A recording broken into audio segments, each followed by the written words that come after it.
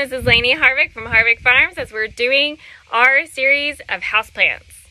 So here is one of our last houseplants, and I left the best for last because it's the easiest. And so as you can see here, we have one already in the pot and been propagating some here at the farm, and to kind of show you what that would look like.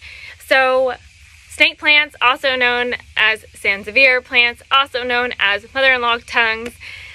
So many different variations of what people have called them depending on what part of the world you're from. And so these are very easy to take care of. They're great in your office. They're great in your home. As far as light requirements, they do thrive in indirect light, and they can deal with a little bit of some low light conditions. They allow the soil to dry between the waterings. Definitely in this situation, overwatering will lead to root rot. So well-draining soil will also help prevent.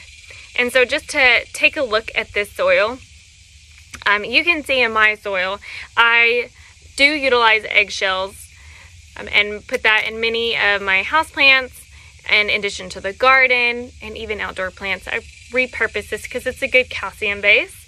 But as you can see here, you can see the little specks of some perlite that's in here. It's very fluffy. It does not clump. Good, well-draining soil. They adapt to many different humidity levels. This is not one that you necessarily need to have by the sink or in your bathroom. They can be all over the house and in your office and do really well. They will feed sparingly, maybe once a month during their growing season. They don't need a lot, and they're very easily propagated. And so as an example, kind of the final video in this journey, which will lead into the next series of propagation, it is here. You can see these particular ones have only been in this jar, this very fancy jar. This is the spaghetti jar that was cleaned out and sterilized. In this very fancy jar here, they were put in here 4 to 6 weeks ago. I did not put any root stimulating formula in their powder, nothing. This is water. And we are on a farm, so I will say it's well watered, just so you know what type of water I have. And they have fantastic growth, root growth. You can see here, 4 to 6 weeks. I put that on a windowsill. Propagation galore. It's delightful. So this is definitely one if you want to try propagation of a houseplant. Very easy houseplant to take care of.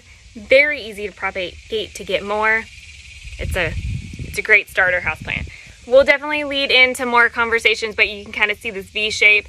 I've seen that this has worked best when it comes to propagating snake plants. Is a V-shaped cut. It gives a little bit more surface area in order for roots to grow off of. So just to go over a little bit more information about the mother-in-law's plant, is that it was also part of NASA's clean air study for air purifying qualities. Hence, this is why it's a wonderful plant to have in your office or your home. It is, like I said, known as mother-in-law's tongue, viper's bowstring hemp, so many things.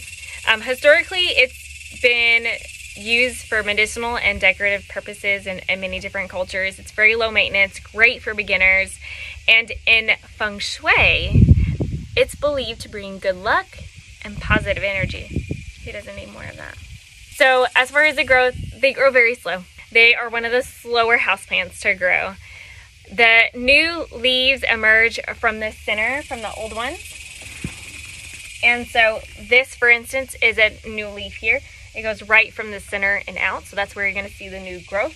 The older growth, as you can see, is the exterior leaves. They are generally resilient to pests and disease. Yay! Another reason why they're just so easy and they're fantastic, and you should just try it out. So feel free to leave comments below, show any that you have, ask any questions, leave comments.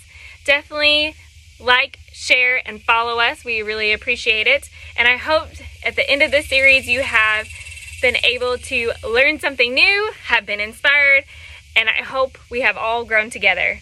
So once again, this is Lainey Harvick from Harvick Farms, and join me for the next series. Don't forget to like and subscribe below for more videos.